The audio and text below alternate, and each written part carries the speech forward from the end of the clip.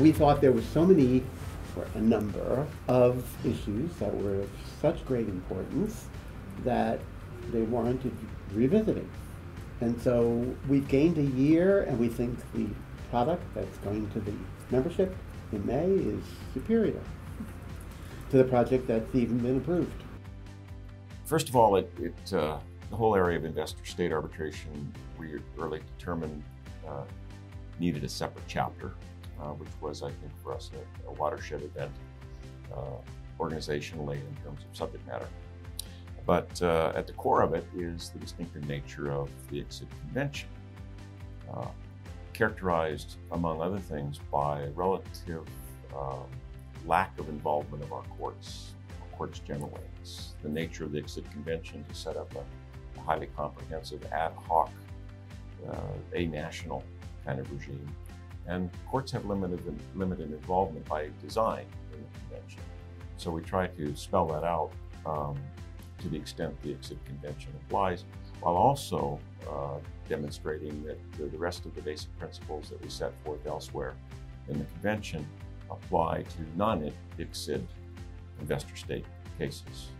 And so that's the structure of Chapter 5. The idea of the ICSID Convention, unlike the non-ICSID investor-state awards or arbitrations, is the term of art usually is self-contained. So, as Jack said, if you want to contest an ICSID award, you need to do it within ICSID. ICSID has its own annulment layer, and it created that layer precisely because you cannot go to a court to contest an ICSID award. So in order to correct error, in order to check abuses of any kind, ICSID had to acknowledge and create, in effect, an appellate mechanism. One of the things we reflected on is when we first started. And when we first started, we actually had no idea that we would need definitions. We sat down, we made a nice outline of all the substantive issues that we thought we needed. But as we started trying to write anything, we realized we couldn't get very far without locking out definitions of categories that ended up informing the larger architecture of the entire project.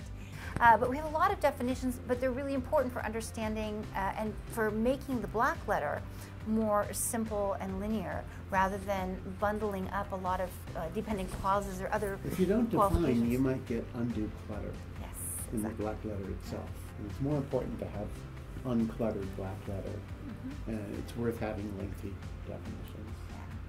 But they also do a lot of heavy lifting. I mean, one of the things when I teach international arbitration now is I actually put up the definitions, and they bring a lot of clarity to students about issues you didn't necessarily know are uncertain in their minds.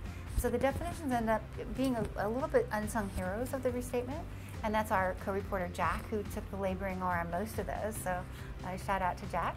It's an international subject, but every country in the world has its view of international law.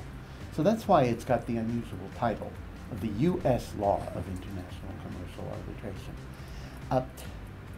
The focus of the restatement is the role, as most restatements, is informing courts and counsel with the assumption that there might be a case or a counseling of a client about a case that might make its way into the U.S. courts. So it's really the intersection between the arbitral process and the U.S. judiciary, state and federal, that is the core of the restatement. And I would just add that there are 3 moments in the life cycle of an arbitration where courts are called upon to do one thing or another. To enforce an agreement to arbitrate if a party is resisting arbitration, which is not uncommon. Then we have, while the arbitration is proceeding, there are moments at which a court may be called upon, perhaps to provide interim relief, or perhaps to see to it that documents are provided. And then when the arbitration is concluded, well, unless the award is paid, then there's going to be a proceeding. And of course, in any event, the award can be challenged. So we have very, very important judicial activity after the arbitration is over.